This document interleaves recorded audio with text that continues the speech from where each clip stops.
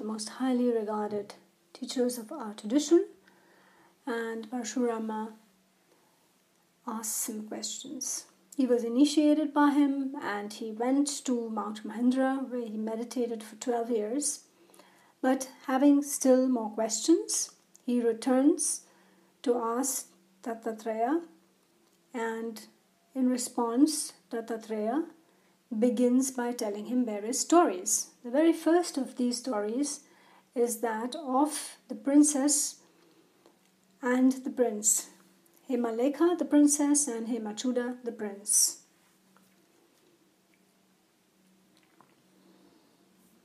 So we're starting chapter 4. And in this chapter, this is a dialogue between the prince and princess. The princess is the teacher, and the prince is not initially asking questions in the sense of a seeker, but he is speaking as a layperson, as a person who has material interests. And the unusual part of this text is that there are, in the story is told, 3 very strong female teachers. It's a tantric text, and the female energy or Shakti is, of course, absolutely the most important aspect of this tradition. So chapter 4, the awareness of Hemachuda, the prince. Being embraced by the prince and hearing him with an innocent smile, Hemalekha said, "Listen to me, my love. It is not true that I do not love you. But I am constantly preoccupied, trying to decide what is the best and the most joyful thing in the world, and what is not. I cannot understand what is right and what is wrong. For many days I have been brooding on this, but being a woman I cannot find a satisfactory answer. Please let me know the solution."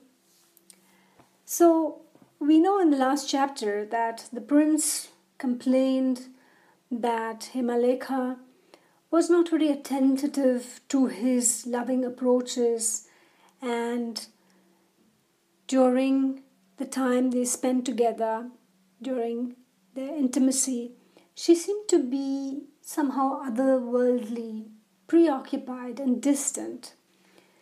Being upset, he asked her what was the matter, what was she so preoccupied about?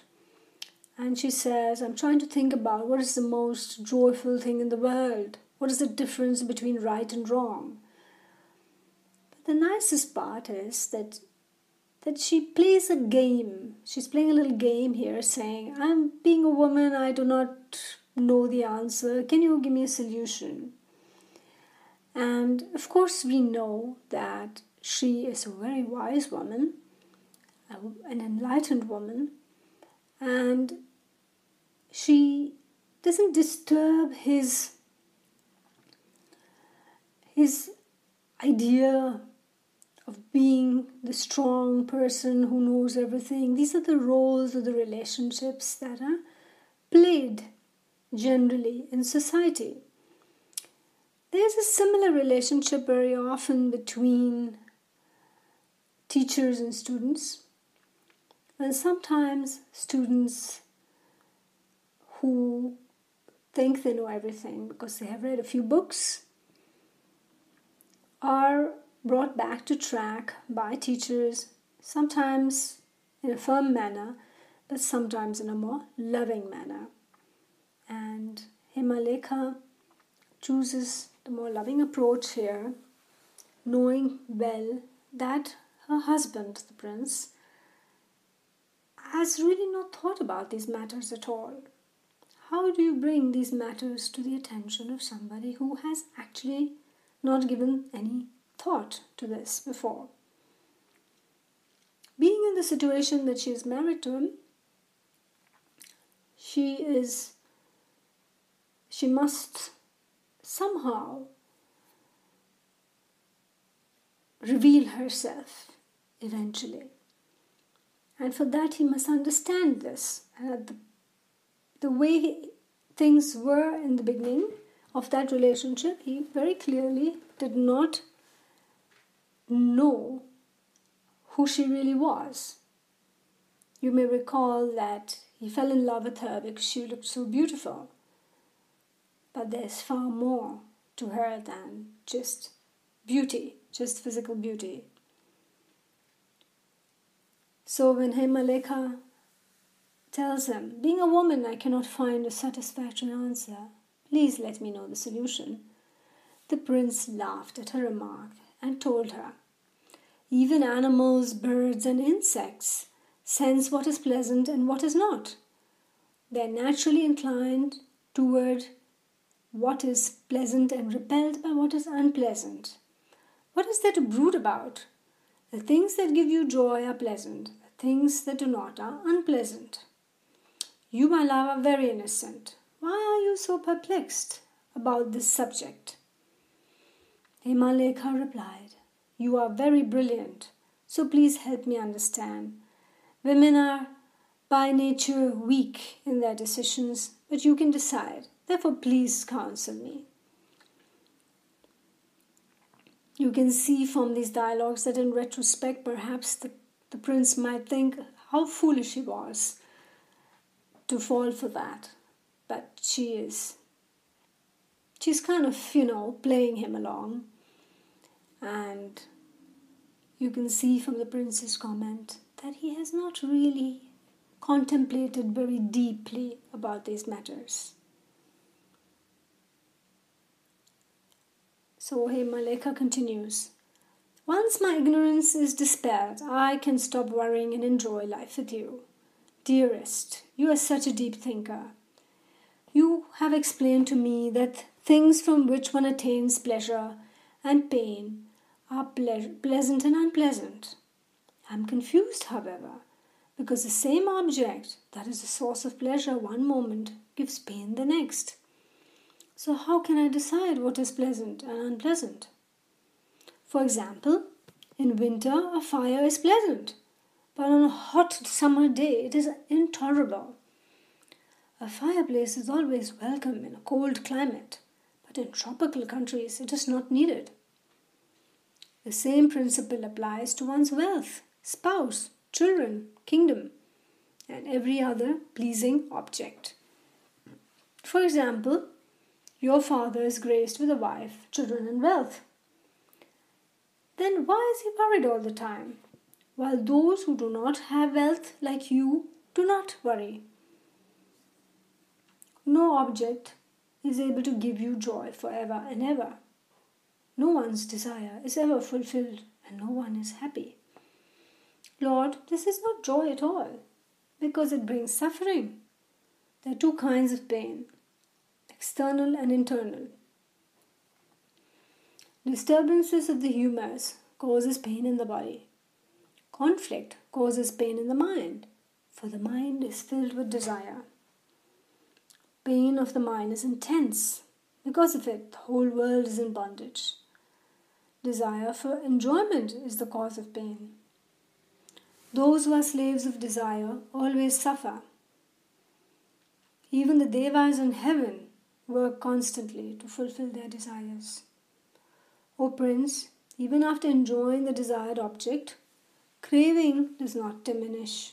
Actually, real pleasure is impossible to attain. Nature regulates the life of the animal kingdom, but the hearts of human beings remain laden with the desires for sense gratification. If they can be fulfilled, then all will be happy in the world. But that's not true. For a person suffering from fever can be relieved by cool water, then a person with desires can also be happy. It is said that the embrace of a woman is enjoyed by men. But if it is a rough embrace, it is painful. After making love, people feel exhausted. O Lord, tell me the secret of how to transform this pain into pleasure. Do dogs not experience the same kind of gratification that a man does with his lover? If you argue that the man experiences more pleasure than an animal because he sees the beauty in women. That is untrue. The perception of beauty is in the beholder's eye and is no more than a dream. Listen, here's a story. Long ago, there was an extremely handsome prince. Before I continue reading, I would like to just stop and make a comment. We see the dialogue now that Hemachuda basically dismissed the entire discussion by saying very simplistically that everybody knows what is desirable, what is not desirable, what is pleasant and what is unpleasant. Things that make us happy, give us pleasure are pleasant, and those that do not give us pleasure are unpleasant. But she refuted his argument, while all the time saying, "Oh Lord, you are the wise one and you can explain this to me and you can answer my questions." But in fact, she's leading him to question his own thinking by giving these examples. A fire can be pleasant for one person under certain circumstances, like in winter, but under other circumstances, in summer, for example, it is unpleasant. So each person sees things differently. She talks about humans and animals. So once again, it's not the object alone. It's also the perception or the understanding of the mind which makes a difference. And now comes the story within a story within a story. So now Hemalekha is narrating a story as well.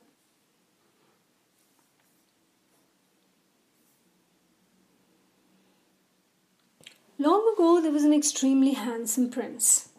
His wife was exquisitely beautiful and could easily capture any man's heart. The prince was very devoted to her, but she was secretly involved with one of the servants. The servant would give the prince a large quantity of liquor and make him drunk. After he was senseless, the servant would send an ugly maid to sleep with him, while he himself made love to the beautiful princess. For a long time, the inebriated prince continued sleeping with the maid, believing he was enjoying the company of his beloved wife. He used to consider himself to be the most fortunate man in the world. Then one day, the servant poured the liquor and left, but for some reason, the prince did not drink as much as usual. Excited by desire, he hurried to the royal bedchamber. The bedroom was beautifully decorated. Like Indra, the king of gods, rushing to meet his wife, Sachi, the prince hastened to his room and joined the maid asleep in his bed. The prince made passionate love to the woman he found there. Then, as he calmed down, to his astonishment, he discovered that she was not his wife, but an ugly maidservant. He was infuriated. He wanted to know where his wife was. The maid realized that the prince was sober and kept silent, trembling with fear. The agitated prince caught hold of her hair in his left hand, picked up his sword in his right. Angrily he shouted, "Tell me the truth, or you won't live another moment." In order to protect herself, the terrified maid revealed the truth. Then she brought him to his wife, who had been making love to the servant. The prince saw his wife lying on a mat, spread on the ground in the embrace of the servant. The servant was tall, ugly, and dirty, and was exhausted from lovemaking. The prince's arms were wrapped around his body. The princess's arms were wrapped around his body like a creeper. The servant was embracing her. They looked like a thorny vine intertwined with flowers. Prince saw his wife in deep sleep, and for a moment was overcome by love and desire. He thought, "I should be ashamed of myself for getting drunk. Shame on those who indulge in sexual activity and lose their senses." Men say women change their love and fly away, but in reality, men are polygamous. What can I say to myself? I was stupid. I loved her dearer than my heart. I'm ashamed of myself. As the beautiful birds do not sit on the same tree every day, so the beautiful women do not belong to one man. But who am I? I am like the calf of a buffalo, completely engrossed in attachment, and so far I have loved to live this way. As a courtesan does not love one person, so is the nature of women. One who trusts them is like a wild donkey. It is amazing. Until now, I did not understand the nature of women. I loved my wife dearly, but still she abandoned me. She was having an affair with another man, but hid it. Like an actress who expresses her undying love to an actor in a play, she pretended to love me.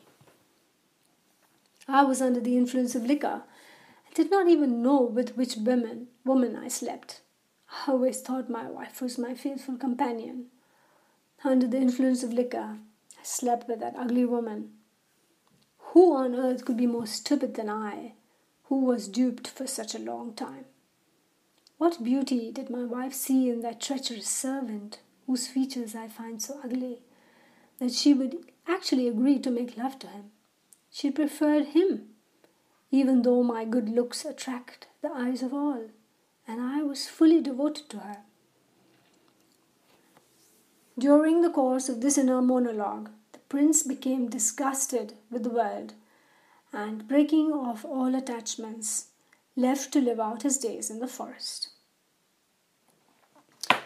We see from this very radical story the nature of the mind, that as the prince expresses in this monologue, that due to the wine, he was so deluded. He didn't know what he was doing. He didn't know to whom he was making love. And this, in fact, is the state we are in. We are deluded. We are like intoxicated most of the time, and we mistaken things that we are attracted to as wonderful, when in fact they are not. They are a source of pain and not a source of joy. Any questions so far? Or any thoughts or comments?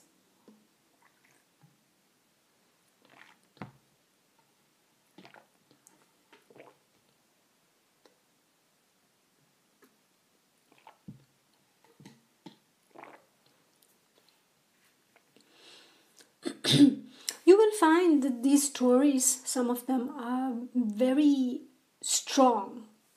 The images that are painted, and they don't kind of, fight shy of talking about subjects that were generally taboo in society.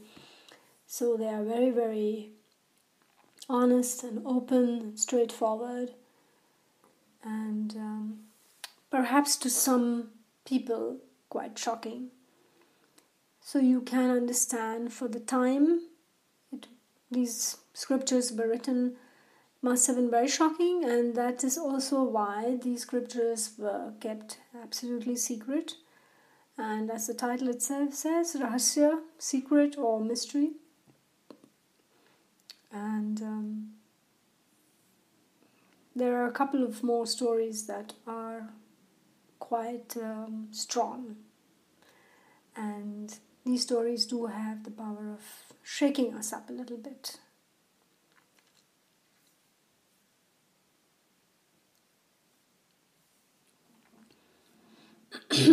So, Hemalekha now continues to talk to the prince, having narrated the story. Hemalekha continued, "O prince, thus you can see that so-called beauty is merely skin deep. Therefore it is in the eye of the beholder. Just as you experience pleasure by seeing my beauty, people find pleasure even in an unattractive woman. Sweetheart, I'm going to explain. Listen carefully.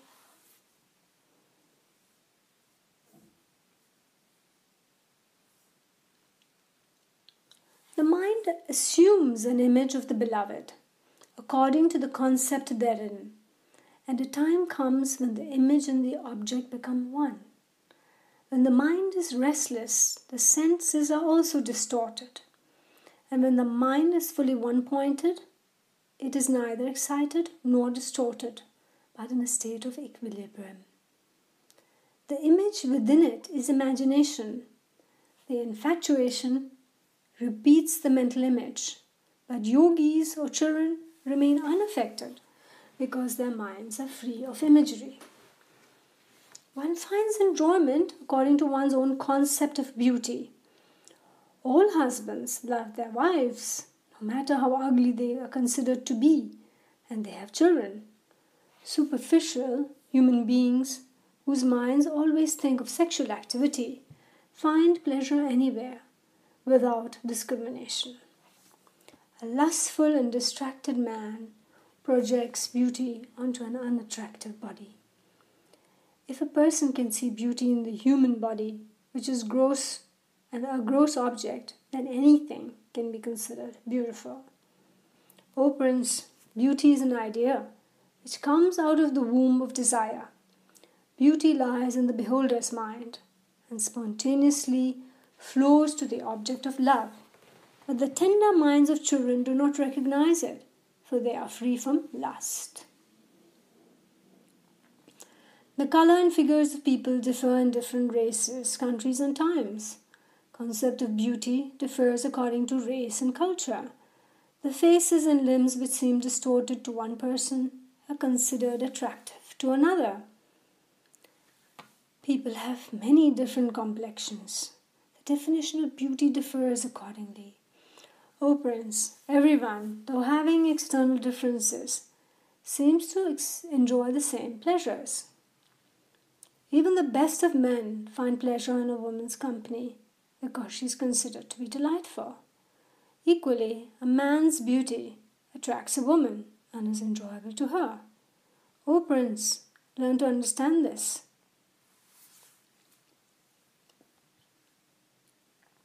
When one analyzes the components of the body, it has all sorts of decaying elements, and it is hopelessly disgusting. A seeker should know this. Those who find delight in the pleasures of the body are like animals. O Prince, this body is full of unpleasant elements. The one who thinks of every part of the body gets disgusted. Same is true of food, even though it has different flavors.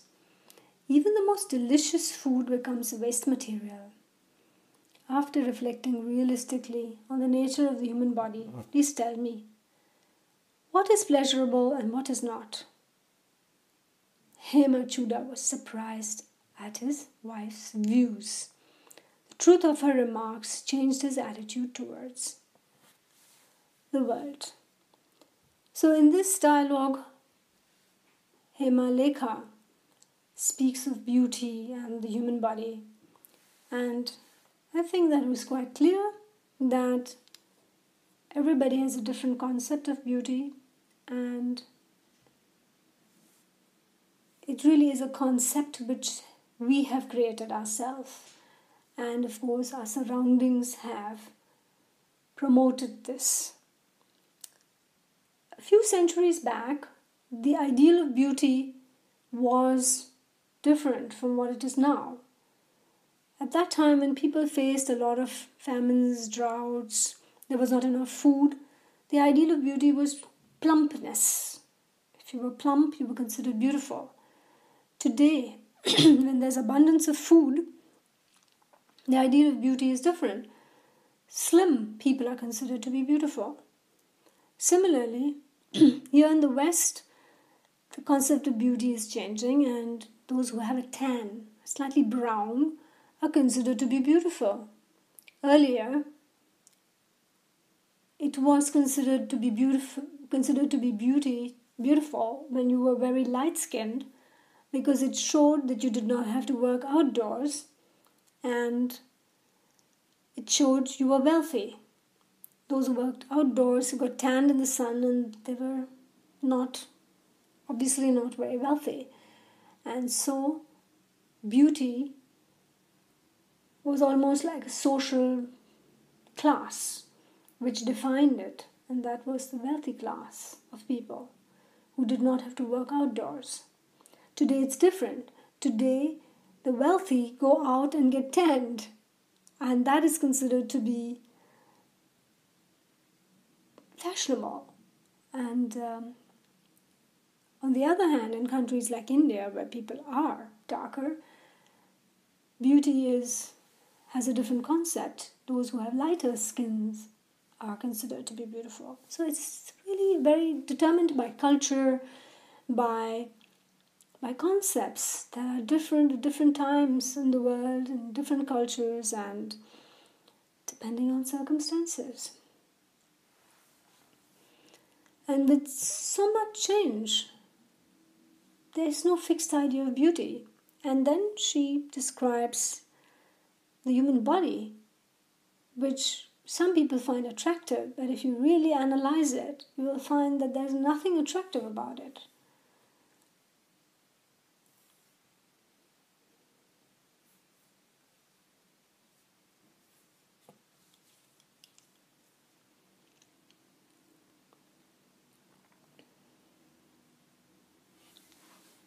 Hemachuda was surprised at his wife's views. The truth of her remarks changed his attitude towards the world. Pondering her words, he lost interest in objects of enjoyment and developed non-attachment. In the course of time, he asked many questions and came to understand the highest truth. Gradually, he realized that one's own Atman, blissful Tripura, resides in everyone's heart. With this realization, he gained freedom and was able to see the entire universe in his own self. Through his knowledge, both his father and younger brother also attained liberation. The queen, Hemachuda's mother, attained knowledge from her daughter-in-law, and then gradually the knowledge spread to the ministers and finally to the common citizens. No one in that city remained ignorant. They all attained freedom from worldly craving. That city seemed a veritable city of Brahmapuri. The capital became the best in the world. Even the parrots and the sarika birds, while sitting in their cages, spoke in the following manner. Pure consciousness, devoid of objects, is one's own real self, the Atman. Contemplate on that. External objects are not different from consciousness. Consciousness alone is the object of its own awareness. I am that consciousness. It alone is the entire universe. All this is experienced through consciousness by the illumination of the self. O people, cast off your confusion by focusing your minds only on consciousness. Worship and meditate on her. Consciousness is the illuminator as well as the source and support of all. Hearing such sermons coming from parrots, the great sages renamed the city. They announced, because here even the birds discuss the supreme knowledge, henceforth this town will be called Vidyanagar, the city of wisdom. The city is still known by that name even today. Thus Parshurama, the company of the wise, is the most effective way of attaining the highest good. Thanks to the presence of Hemalekha, all the citizens gained wisdom. So you see, Parshurama, the company of the wise is the main source of liberation. So through this story, Dattatreya is able to illustrate how the presence of a wise person radiates throughout and influences everyone. The word guru, for example, the word guru actually means gravity. So you take a very heavy object like a planet. Planet Jupiter is the heaviest planet in the solar system. And it is also called Guru in Sanskrit. the planet is called Guru.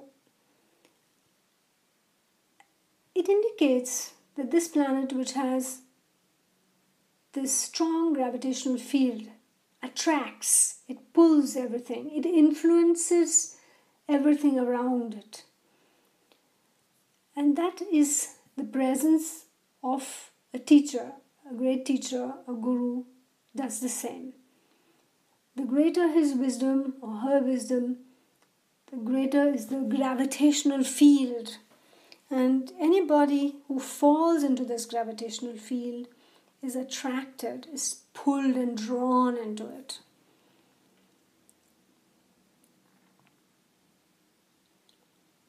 So, the company of the wise is the main source of liberation. To listen to these teachings, to keep the right company, is one of the best ways of progressing.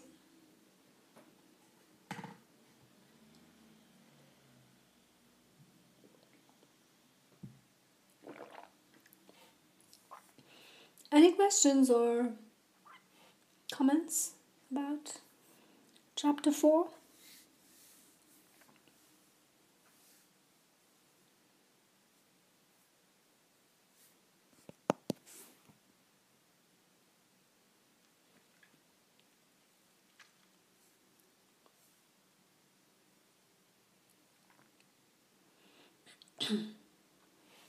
We continue with the story of Hemalekha and Hemachuda. She narrates some more tales and some very amazing allegories, wonderful stories, full of great deal of imagery. And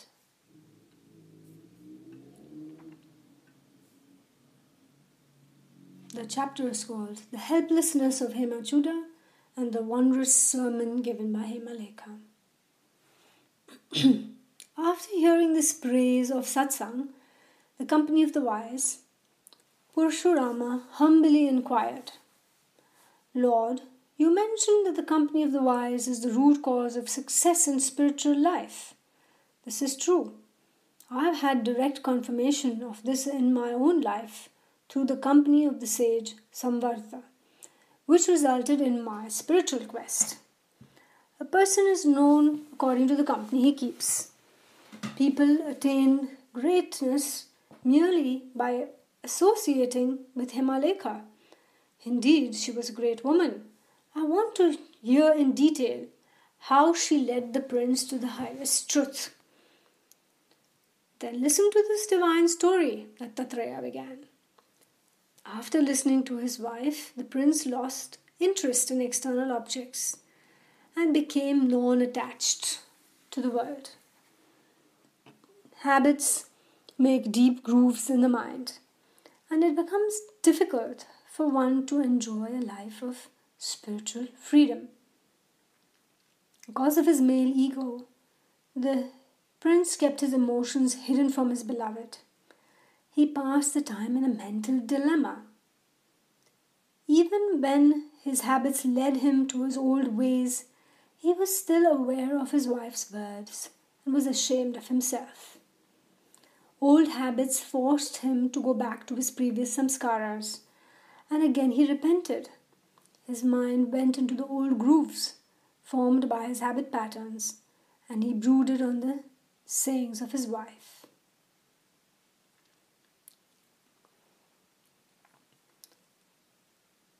It's an important section here about habits.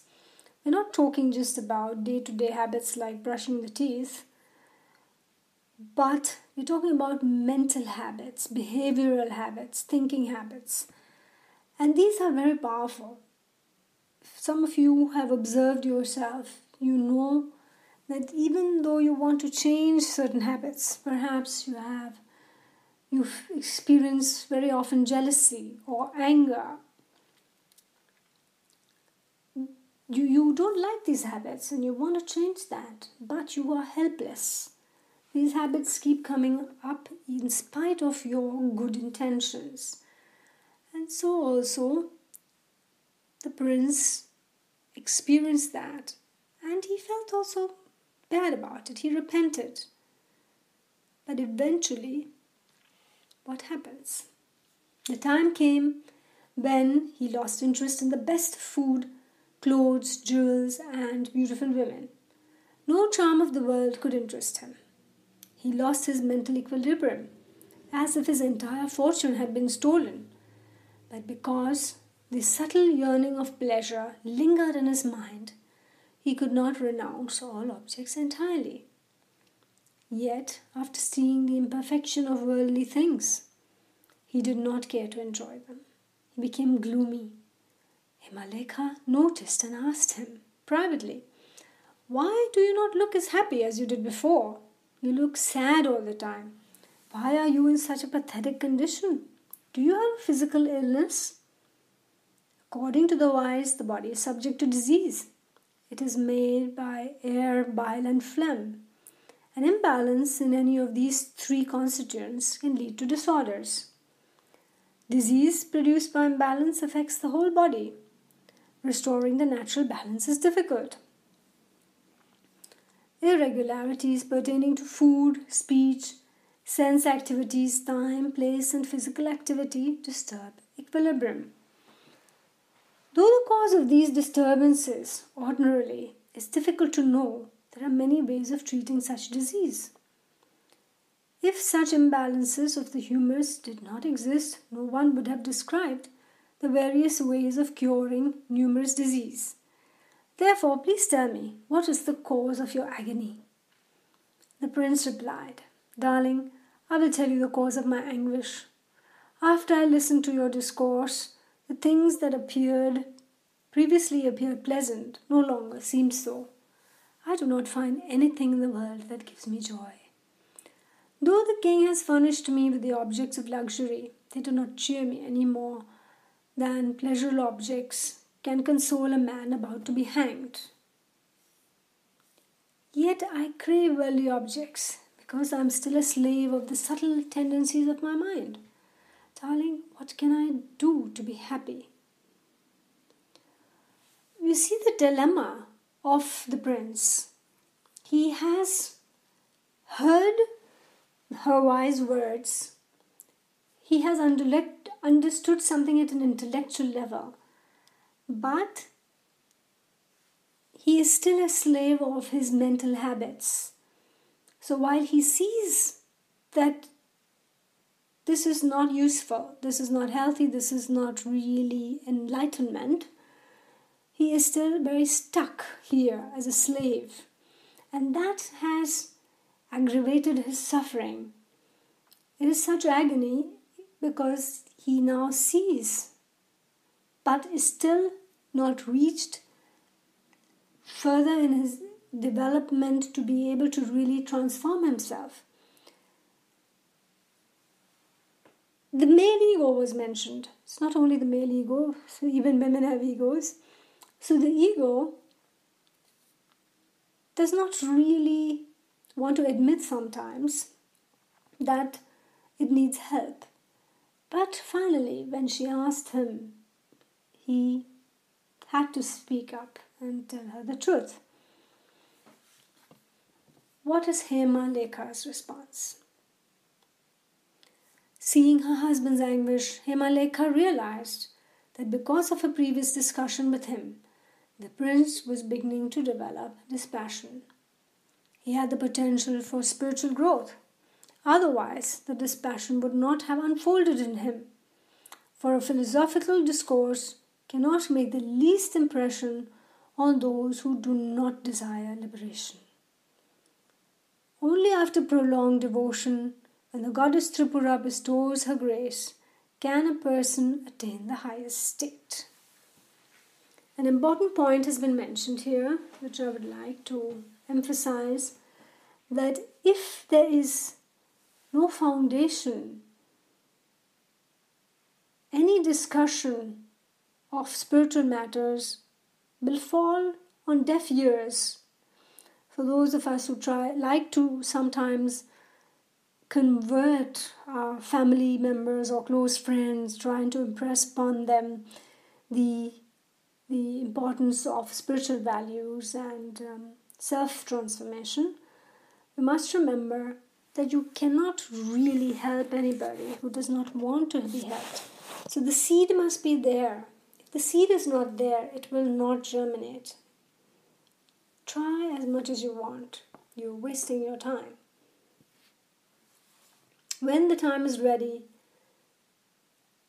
the person will seek this out himself or herself. So she realized that this little discourse of hers made a deep impact, deep impression, and something in him started changing. Something germinated in there. The wise Hemalekha revealed the wisdom of Tripura to her beloved husband. With measured words, she imparted the secret wisdom to the prince. Then that great lady, learned lady, without exposing her learning, started telling her husband the story. So she narrates another story now as follows. "O prince, this has happened to me. My mother gave me a maidservant whose nature was fairly good. Later on, she associated herself with a bad woman. This bad woman was both creative and crafty, and I associated with her without my mother's knowledge.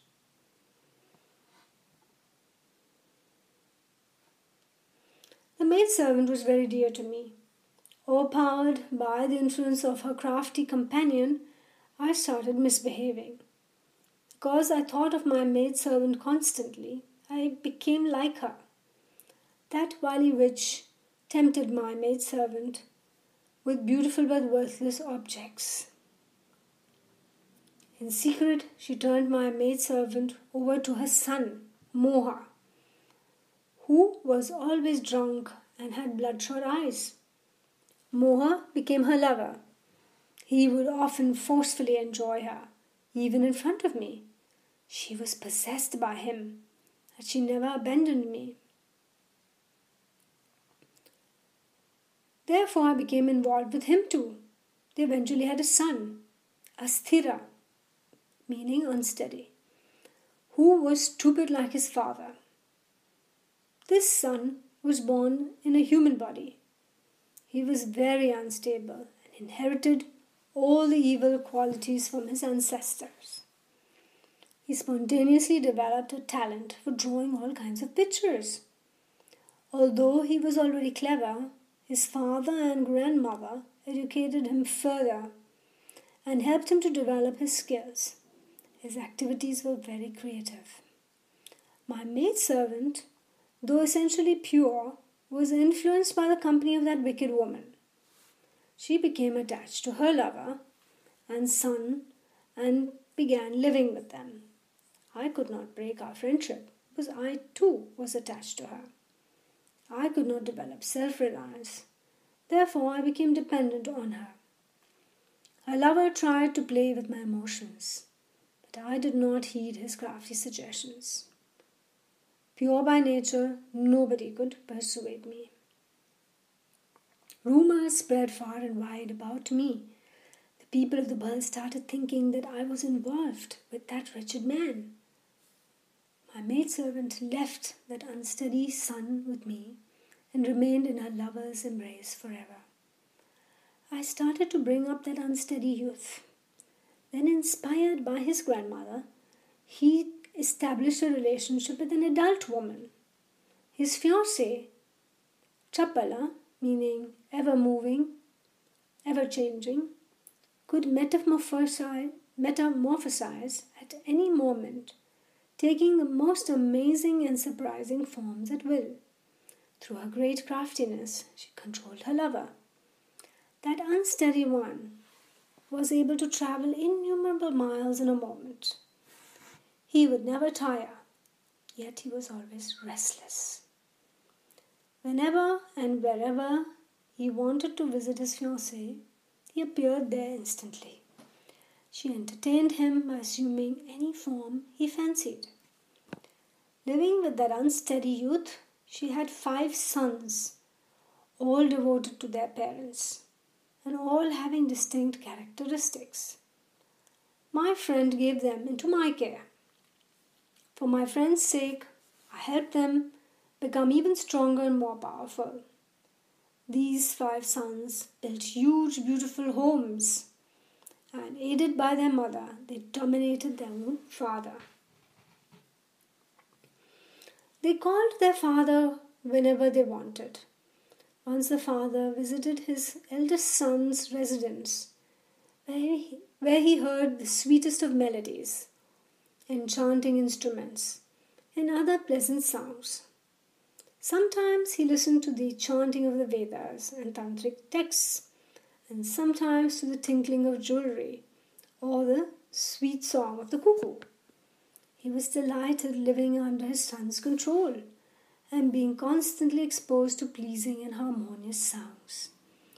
But later the same son turned against his father.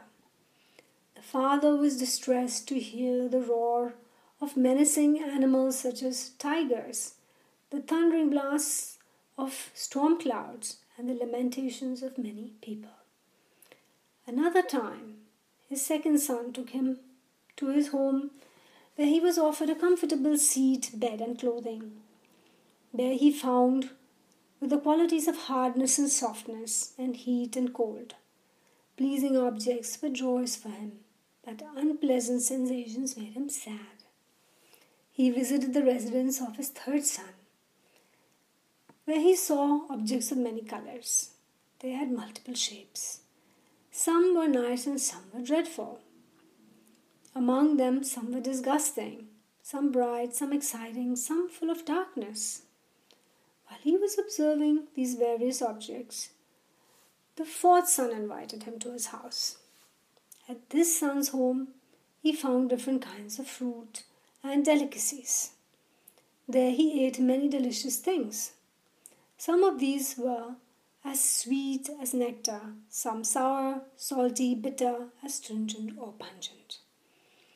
While he was enjoying these various tastes, his last son brought him to his house and presented him with many kinds of flowers. There he experienced the fragrance of many plants. Some were fragrant, some stank. Some had mild aromas, while others were too strong.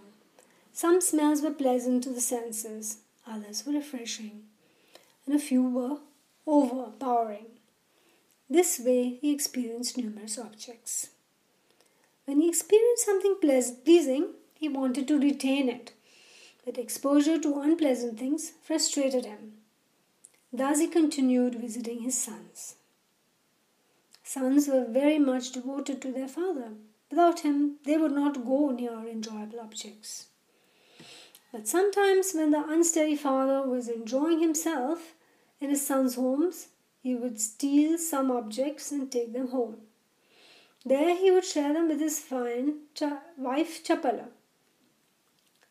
After some time, one of his wife's sisters, Mahasena, unsatiable one, seduced him and he married her also. Now that unsteady man became attached to his second wife and was forced to supply many kinds of objects in order to make her happy. She would instantly consume whatever he would bring and demand even more. Enticed by his wife, he was constantly busy. His 5 sons brought objects, but she would devour them and be hungry again in a moment. She made her husband and her sons supply her with many objects of enjoyment. Soon she had 2 sons of her own. One of them was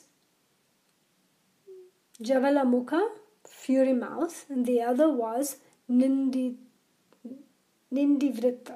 immoral character. She loved them very much. Often the unsteady father suffered and fainted while embracing his fiery-mouthed son. He was frequently slandered because of the conduct of his corrupt son. He became miserable. Out of attachment, my maidservant sympathized with her unsteady son and keenly felt his pain. Gradually, she became attached to her 2 grandchildren also. She almost died because of them. I was always with her. Therefore, darling, I also was lost and was plunged in untold misery. I remained miserable for many years, suffering because of the misery of my maidservant. By then her unsteady son was fully enslaved by his second wife. One day he departed for a city that had 10 gates. He lived there with his mother, his second wife, and their sons. He wanted to be calm, but day and night he was in misery. Attached to his 2 younger sons, he had to face terrible suffering and condemnation. He got tired of visiting his other 5 sons. He never experienced a moment of tranquility. Suffering from her son's deeds, my maidservant nearly collapsed. Yet in this condition, she lived with her husband, daughter-in-law, and grandchildren in that city. Her foolish father-in-law, her husband's grandmother, his in-laws, and the husband's other wife nourished her. While she lived in that city, she was completely dominated by her husband. Because of my love for my friend, I also lived there, doing everything for her. Although I almost died because of my friend's suffering, I protected her whole family. Sweetheart, without me, they could not have survived. I protected them all.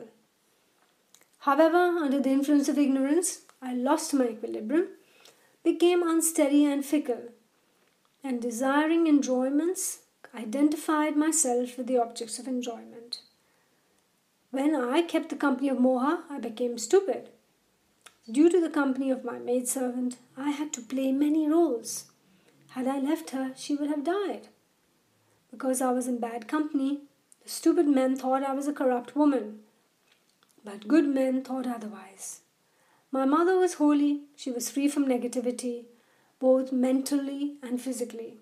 She was more pervasive than space and more subtle than atom. She had profound knowledge. Even so, due to the absence of egoism, she pretended that she knew nothing. While doing everything, she acted like one who did nothing. She was the source of all, and at that time, self-existent. She was fully detached, though she was the very basis of all. Although she was formless, she could assume all forms. In the midst of everything, she remained untouched. She was present here, there, and everywhere, but was unnoticeable. She was full of bliss, yet was not noticeable. And she had no parents. Of course, she had innumerable children. Like waves of the ocean, I have innumerable sisters. O Prince, we behaved alike. I was endowed with the highest power of mantra. That is why I live and sympathize with my maidservant and sisters. Yet am pure like my mother. In that city, whenever the unsteady son of my friend got tired, he would rest beside his mother. Whenever he slept, all his children also slept. No one remained awake. During that period, only Prachara, a friend of the unsteady one, would travel back and forth through the 2 eastern gates to protect the city. My friend would sleep beside her unsteady son. At that time, my friend's mother-in-law and the immoral seductress would cover and protect them. Whenever they slept, I would slip away to my mother, embracing her. I would be filled with joy. The moment they awoke, I instantly returned and was caught up with them again. Asthira, a steady son, had a close friend named Prachara, who looked after the whole city. He was only one, but had many forms and was popular in the city.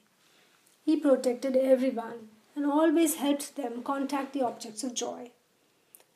Without him, they would fall apart like the beads on a necklace after the thread snaps. Working with me, Prachara kept that city alive. He inspired and maintained the whole city. When the city became ancient and began to crumble, he led them all to another city. And that way, under the protection of Prachara, the unsteady one became the inhabitant of different kinds of cities. Although the unsteady son was born of a holy mother, was supported by the powerful Prachara, and nourished by me, he was miserable all the time. He never abandoned his 2 wives and 7 children, though they tormented him. He continued suffering and never found peace. His sons kept dragging him in different directions. Under the influence of his 2 wives, he had no occasion to rest. Affected by his fury-mouthed son, he would faint from fever, and no remedy could cure him. At other times, in the company of his corrupt son, he was the subject of vicious slander and nearly died of shame. Because of his disreputable nature, he restlessly moved from one city to another. Each city had different character. Sometimes he was forced to live in open, surrounded by wild creatures. Sometimes he lived in cold, dirty or dark places. In this way, living in bad company, my maidservant suffered due to her attachment to her son. Sweetheart, though I was pure, because of the association with her family, I was influenced and became sad. Who in the world can be happy while living in bad company?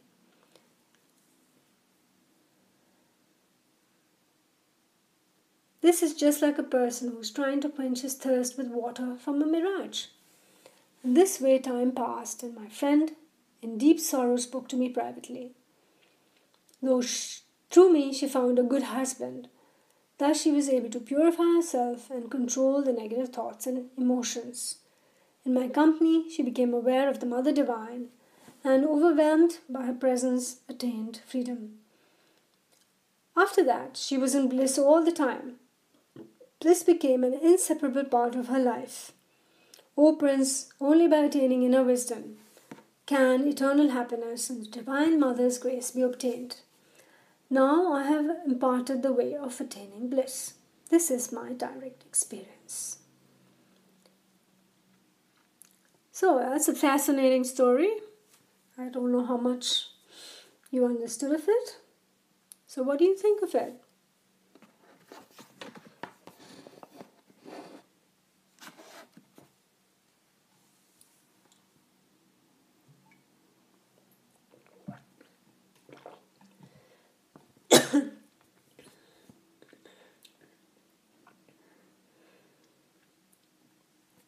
This story is an allegory and what it means we will find out in the next chapter, which is going to be next week.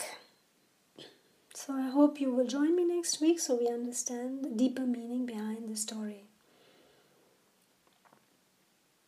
Okay?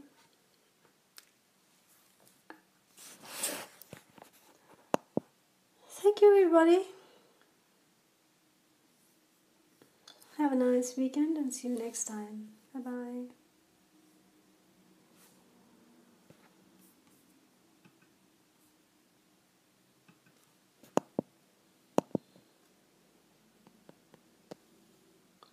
Bye-bye, Manisha. Bye, Vanita. Bye, Perry.